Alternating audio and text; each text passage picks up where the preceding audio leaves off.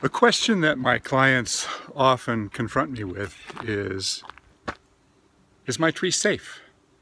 Which brings me to recognizing weaknesses in trees and how do we as arborists recognize the defect and make a decision to make the tree reasonably safe, as well as condemn the tree because it's too far gone.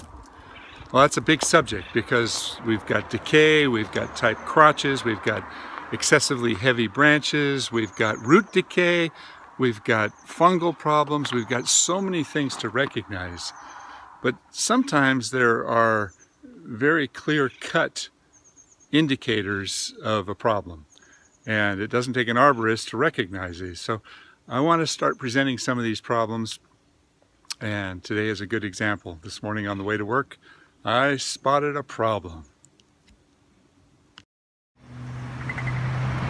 I was on my way to work this morning. Actually came back for this one, and I saw this failure here, and I thought, wow, I wonder if I could have predicted that. And clearly, this tree should not have stayed. This is a total mess. This is a disaster. And what we've got here is an included crotch, where this side, which already split off in the past, was associated with this three-way crotch up here, and you had everything that was catching some debris. A little bit of water was going down in here, but as each section of the tree was growing, it was pushing a little bit of a split, and then added to that all that extra weight. This is a pistache tree, by the way, and interestingly, this side is still hanging up there, sort of. It's something that could have easily been predicted, and interestingly, this didn't necessarily have to be removed. Had they taken 50% of the weight off of this tree and possibly put a cable or a through rod up here, this tree might have lasted another 20 years. It had a defect, a serious defect, but if you can minimize the strain even on a weak tree, you can often prolong it. So it's all about paying attention. You know, if you look for these potential problems, you're going to find them.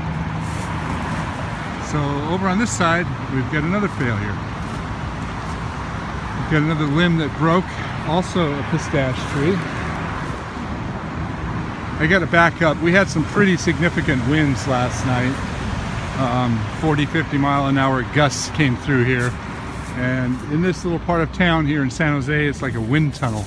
So these trees were just whipping around. But once again, this tree, it's just been neglected. It's a parking lot tree. Nobody cares about it. Nobody pays much attention to it. And it just had an excessive amount of weight and it failed. Also, an interesting thing is someone decided to try to contain the roots, so they put it in one of these box root guards. I don't like these things at all. The concept is that it'll redirect the roots down deeper so they don't come up and lift things, but usually I see these as being more of a problem, and clearly that it didn't work. It's broken up, so roots got through over here and here and here, so it's just the expansion of the trunk just pushes its way out and causes girdling. So that in itself could have been a problem that didn't lead to this failure. So there's multiple sources of neglect. And speaking of recognizing hazards in trees, my son Kyle sent me this. He lives in Florida, and I'm not sure where he got this, but this is a palm tree that was impacted by some of the Hurricane Irma debris from probably an adjacent house. This is clearly a hazard. It needs to be removed. Thanks for watching. Hope you subscribe to my channel, and please leave me a comment.